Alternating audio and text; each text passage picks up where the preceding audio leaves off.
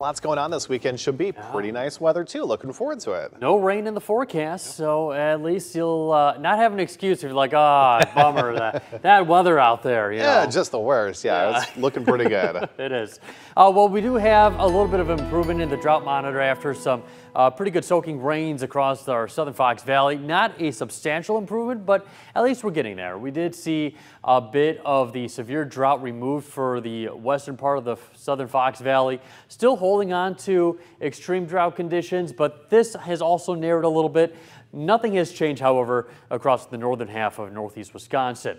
Now, as we move into today, we've got our high pressure that is our main weather maker, and that is going to be controlling the air mass. We have clear skies to mostly clear skies. I mean, you look at the central part of the country, you don't really have any cloud cover whatsoever. However, what you don't see is the plume of wildfire smoke that's moving in its wake. So while it'll be sunny, we are going to be seeing a little bit of some hazy skies outside.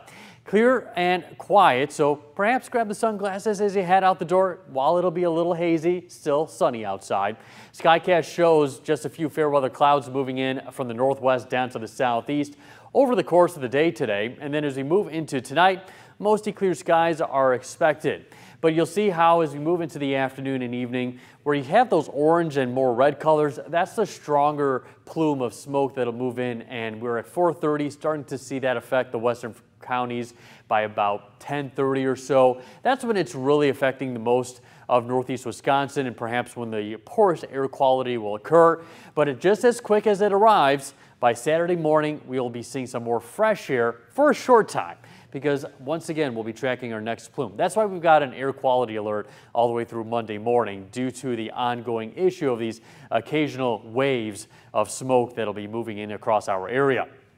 Temperatures for tomorrow will be warmer than today. Highs getting into the mid-80s after high temperatures today only expected to get into the upper 70s. But it is warmer than what we saw yesterday. Highs were only in the low 70s, a few degrees below average. We've got 53 outside, a west wind at 8 miles per hour in Green Bay and Appleton. It is similar with a 54-degree temperature, dew point at 52, very close to that threshold. So maybe a little bit of dew on the grass this morning. Temperatures are mainly in the 50s, but we've got some few 40s, especially in the Northwoods. 48 in Pembine, 49 in Mountain, but we've got mid-50s in Kewanee. It is 54 in Wapaka and 51 in Clintonville, with winds light and variable. Initially northwest flow, but they will change out of the south later this afternoon as we start to set up the precursor of some warm air this weekend.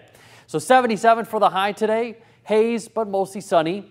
Then as we move into tonight, 60 for the overnight low. We'll have mostly clear skies, and for tomorrow, back into the 80s. We'll have a high few degrees above normal for this time of year of 79, 86, so running about 7 degrees above normal. Close to 90 on Sunday, and then we'll cool off a little bit for Monday and Tuesday after a weak cold front moves in Sunday night, but back into some heat and perhaps a little humidity Wednesday and Thursday in the upper 80s. Now, a few days ago, we were looking at potentially a bunch of 90s, so we're right on that threshold of that heat dome, so it seems like we'll be just kind of scraping it. Gotcha. There's a lot going on this weekend. Do you have a preferred day of when people should be going out and enjoying the fair or anything going on? Either day. Okay. It's just a matter of, do you like 90s or you like mid-80s? Okay. So everyone has their own thing. All right, Gino, thanks. Let's